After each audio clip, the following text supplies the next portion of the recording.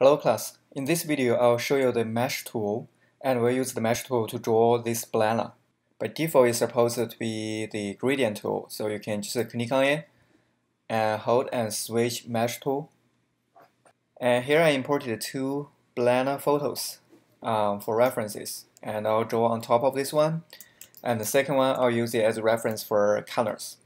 And I'll lock this layer and I'll create a new layer. Okay. So first we'll use the pen tool and fill color select long, and the stroke you can pick up any color, so I will do black color.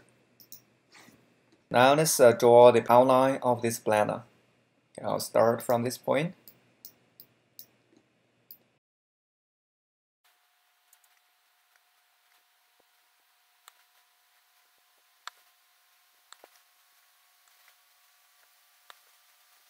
So once you finish the outline, you can select the fill color. We can use a color picker, which is the eyedrop tool.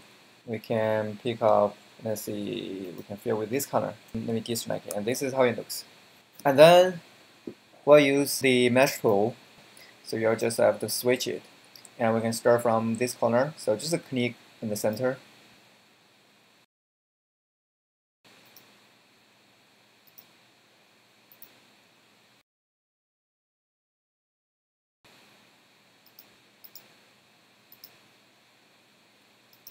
As you can see, by click, it draws these meshes and appear as 3D. So I draw from that line, and I'll add the horizontal line. So now you create this 3D wireframe, and then we can fill color in there. So now let's switch to the direct selection tool.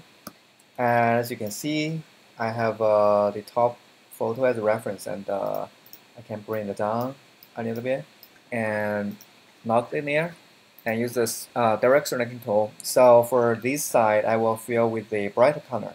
So we can select this vertex and hold on Shift and select all other vertices that you would like to fill a color.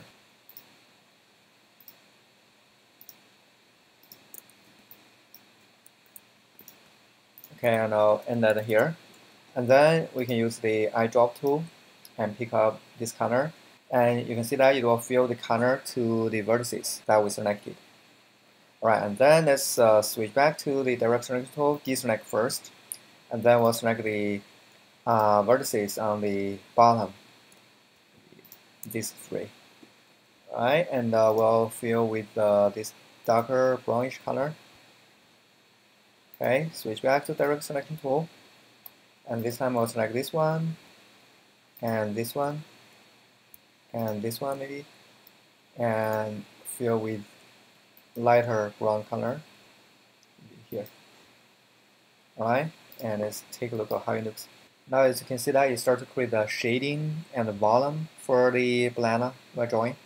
Alright, and here we can darken it a little bit, so like this one, this one, this one, and we can fill it with a light brownish color. So here we darken it a little bit, and here's a reflection from the ground. Okay, same thing for this side. So we can use the direct selection tool, and we can use this one. We can select this one here, here, and then fill it with here. All right. Okay, this is how it looks. Let's go to the top here. Select this one, and we can fill it with the lighter greenish color, maybe here. Okay. All right, here, here, here, and maybe here. We can fill it with the darker green color. Right, I like this transition. And then here on the top, these 2 points, and we can fill it with the brownish color. The end spot, we can fill it with the brownish color. That's how it looks. Now you can see that the mesh tool, it gives us this base shape, and it builds up the volume. So now this is our main shape, and we can lock this layer, and we can create a new layer, and we'll start to create the details. I would like to draw some small spots on the planner, and I can pick up this light brownish color, and I can bring it onto the planner and go to the effect, and we can apply a Gaussian blur, and I can turn on the preview to see how it looks. Okay, to confirm the change, and make it smaller. All right, and then hold down Option key, and you can duplicate it and randomize it. And you can also change the color of it. So for example, here I can make it a little bit darker.